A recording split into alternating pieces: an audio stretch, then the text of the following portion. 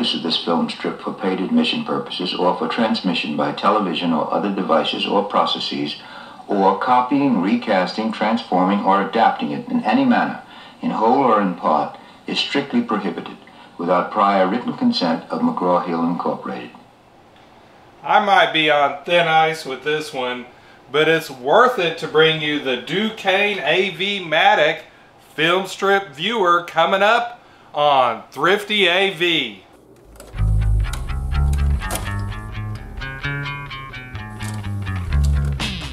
I picked up this Dukane AV Matic film strip viewer from Goodwill for $9.99. It's obviously backlit. There's a lamp back here.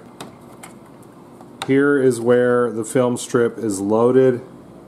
There's some sprockets that grab onto the 35mm film back here. Playback of a cassette occurs right here. Here's manual rewind in advance for the film.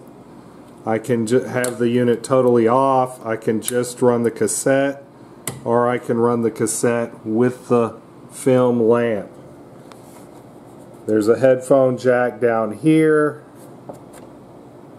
It looks like some models might have had a second headphone jack right here. This one just has the one.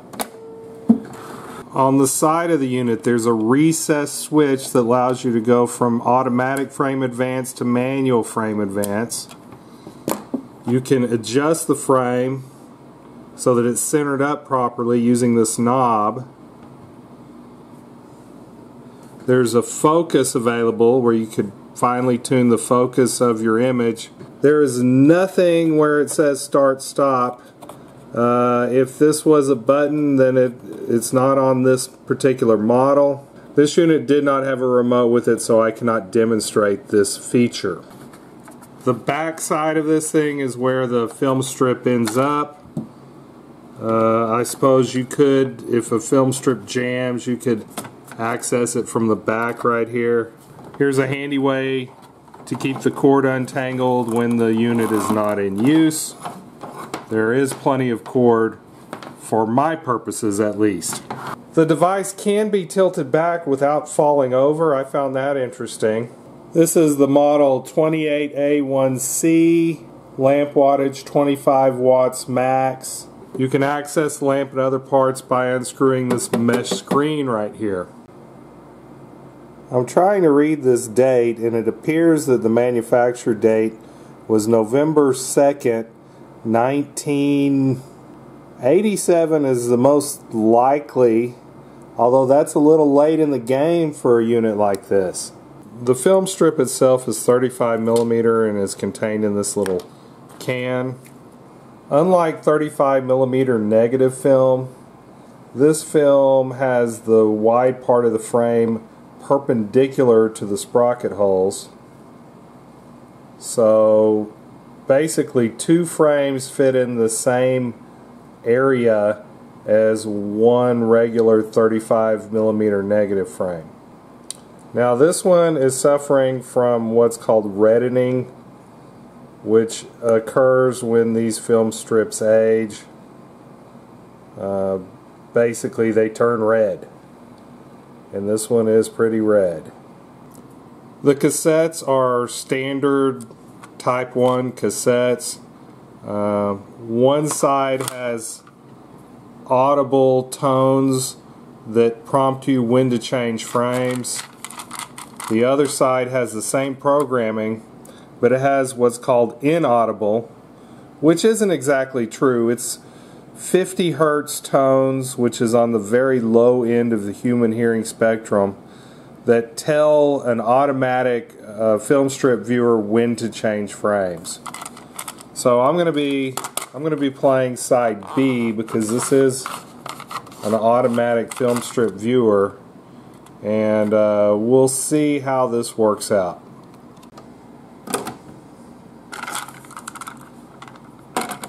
So I'm loading up the tape. It loads up upside down.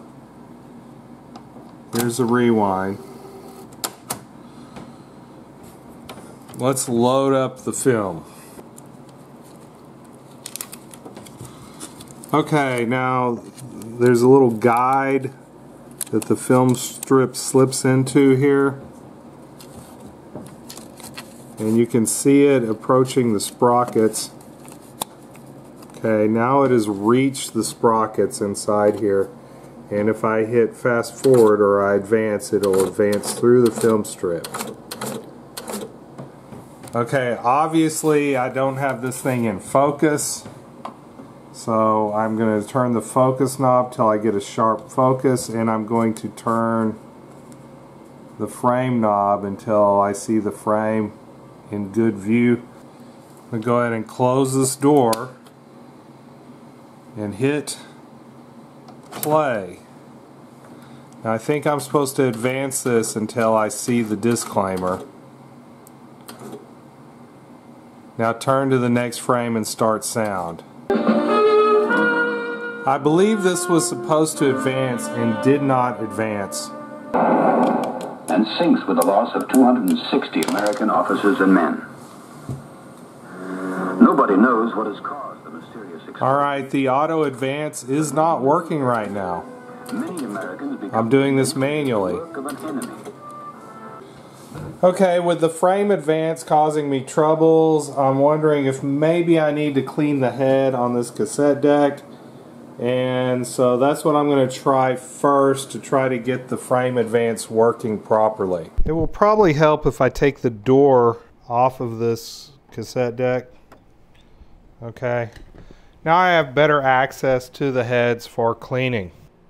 I've soaked this swab in isopropyl alcohol. I'm now going to go ahead and engage the head so that it's down here, easy to reach. I'm going to clean this thing off. It's probably never been cleaned. Might as well hit this one too. And I'm going to go ahead and hit the cap stand. Now this will cause some isopropyl to get on the pinch roller, which is not always a good thing. But that was really dirty. Alright, I'm going to go ahead and dry off that pinch roller because I don't like leaving isopropyl alcohol on rubber. While I'm at it, I might as well demagnetize too. It might be fun to go ahead and listen in on this.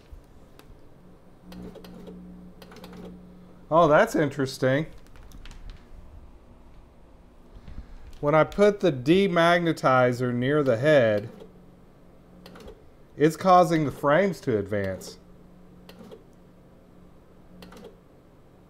That's really interesting. Well, I know one way to advance the frames now. Give this head a good demagnetizing.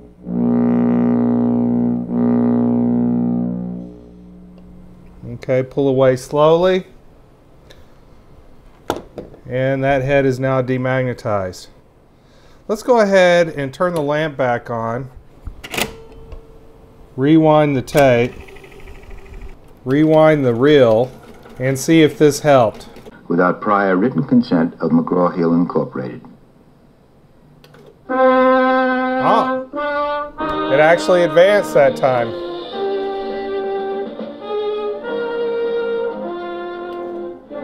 Seems to be working now. Still has the reddish issues. To grow. But Jefferson makes the Louisiana Purchase and doubles the country It talked size. about Louisiana Purchase, and the Louisiana Purchase came up.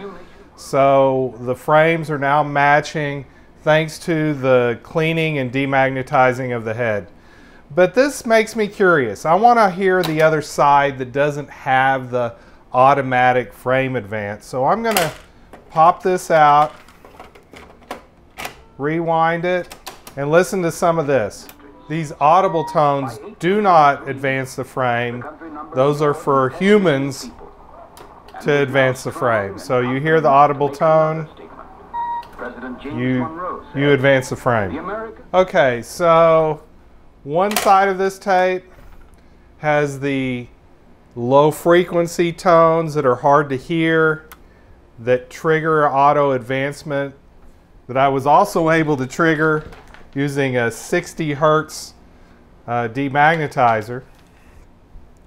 And the other side of this tape has audible tones that do not trigger the auto advance on the frames, but you can hear them. so you can advance the frames yourself. But this whole thing makes me very curious what the waveform of the audio signal looks like, especially on the side with the so-called inaudible audio signal, audio trigger. So I'm going to put this in a cassette deck, rip it, and check out the waveform.